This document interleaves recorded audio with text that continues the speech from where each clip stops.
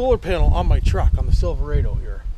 And I ran a wire up to the front, up to here. And I picked up a charge controller that didn't show me any voltage, so I didn't really like it, but it will work good on the trailer, which is right there. So I bought one with a gauge. I'm gonna put it under the hood, and I'm gonna do it with you. Welcome to Life with BillSiff. I'm your host, freaking BillSiff.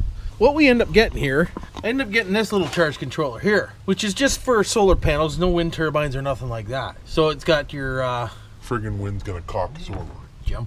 So it's got your solar panel, battery, and lamp light. So you can put an accessory lamp light on it or whatnot, and this and that and the other freaking thing, but we're not gonna do that. So what I need is a little screwdriver. I'll be right back.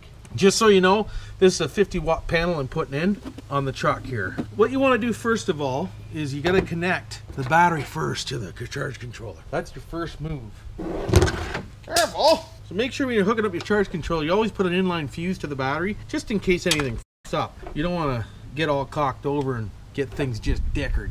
Yeah, I'm gonna move you down because that wind is gonna cock my video right over. How's that? Is that better? You're looking up at. How the hell are you doing, bud? So we'll put the ground one in first. We'll give it another little turny. We'll loosen her up and we'll stick her in the hole, Cap. Now I gotta make sure it goes in the hole, right, Jim?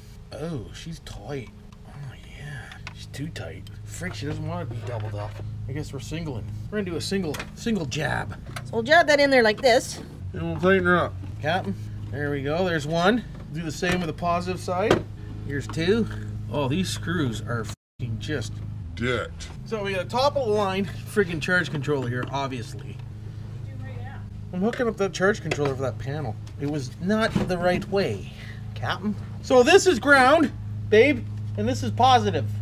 Babe? Do you really care? Why not? So there's a ground. The ground's on. So now we'll positive side it up. We'll hit it with some positive juice. There we go. So we got positive and negative hooked up. Fuse is on. So as you can see, we got 12.3 volts off the battery right now, which is all right. So now we'll hook up the solar panels. Captain, hook up the old solar panels. Now I should put this in the truck because it's not friggin' waterproof, but for right now, she's mint. So now what we want to do is we want to plug the solar panel back in, which is on quick release system. So you can't cock her over. You see it? Probably not. Have a look.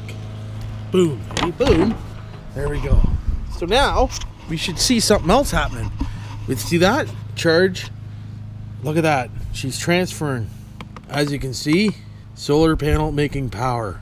Don't know how much power, but she's making power. How the f do you shut that thing off?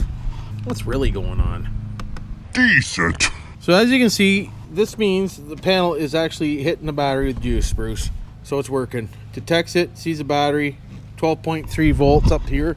Let's see what's inside the truck. 12.4 volts, so it's basically the same, hey? But if you ever want to put a little off-grid system in your truck, now my trailer's plugged in and stuff, she'll be decent. See, I got this battery and that battery over there. So we're good to friggin' go. We got solar charging system on the Silverado.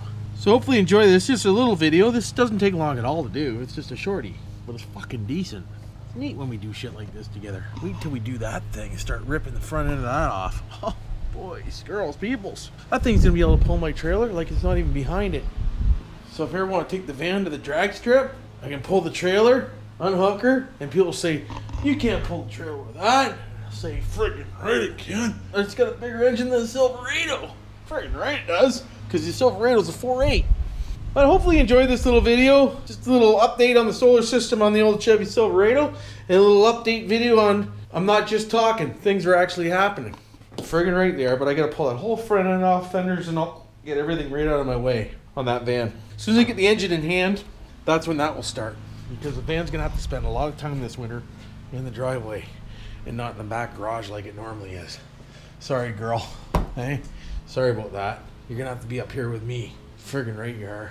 Love you, why wouldn't I? But I love you guys, and I'm glad you're here, because this is gonna be awesome. Thanks for subscribing, keep sharing. Tell everybody who I am, this, that, and the other thing. I know my videos have been down a little bit lately, but hey, it's hard to get content all the time, it is. Till next time, don't do anything I wouldn't do. And you know what to do for now. Well, there we go.